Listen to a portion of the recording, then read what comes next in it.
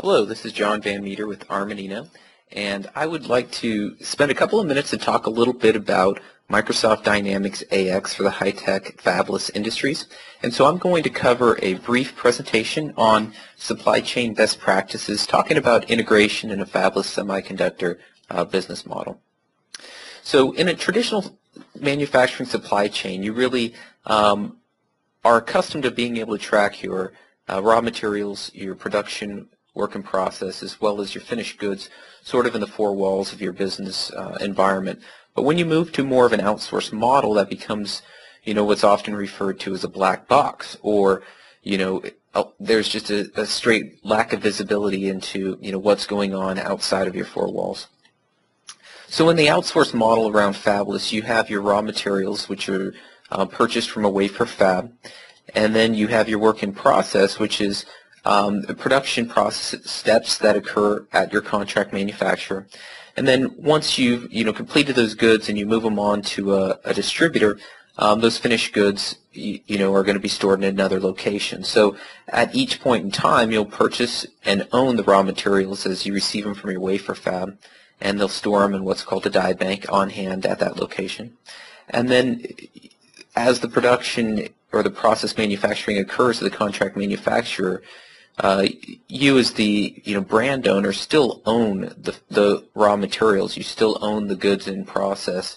So that's something that you need to track as if you were owning them. And then once those are completed into finished goods and sold off to a distributor or a 3PL, oftentimes the company either owns them or can't recognize revenue until they sell through the distributor. So being able to track that inventory is still important. The other key part here is that there's long lead times, long-term planning that's required as the wafer fab. That raw material purchase is an 8 to 12-week process to produce it. So from the time that you commit an order to the time that you receive it, it can take up to 3 months there. And then once the products are ready to go and sent off to the subcontractor for build out of whatever that finished good product should be, that could be a 1 to 4 week process as well, and there's a degree of variability in there. But the key there is once you have your information from your customer, you have a forecast, or you've designed your product into a finished good and an end item, and you have a general run rate of how many cell phones are going to be built over the course of the next 12 months. You have an idea of the forecast for the orders. And once the orders do come in, we call that demand or backlog, then we need to be able to fulfill against those. So some of the supply chain integration aspects here are the forecast and the order on the demand side, as well as the purchase order schedule of commitments, and the ship notifications on the supply side. So that's the first set of integrations that are important to have in place. The next set of integrations is really focused around logistics tracking, and that's because it's important for the brand owner to ultimately be able to trace goods as they go through the custody of the materials all the way from cradle to grave. So really identifying where on the where the products are sourced from, the value of the products that are in transit when they are received, and having that level of detail helps plan accordingly, being able to track lead times, when you expect product to be available to build out at your contract manufacturers, etc.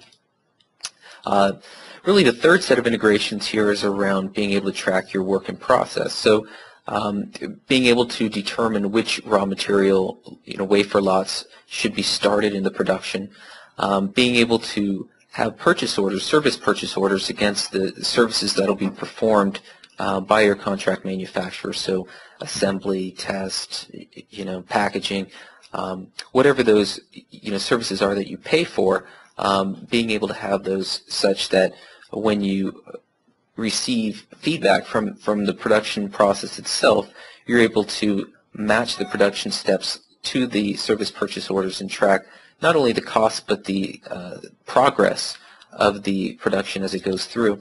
And then of course being able to receive into inventory your finished goods as they move out of the process and into your finished goods location. So all of that, being able to match that and track it across to work order and have real-time integration gives you that visibility that you otherwise would lack in a traditional outsourcing model.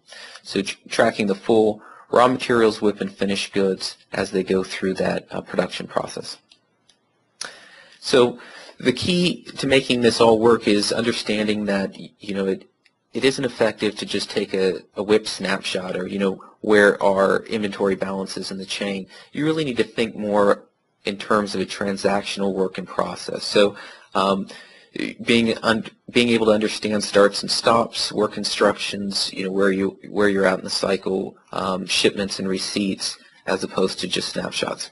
And in doing all that, you're able to synchronize your inventory and financials, get visibility into your errors and yield loss, and be able to track the full lot lineage and traceability of the products as they go through the production cycle.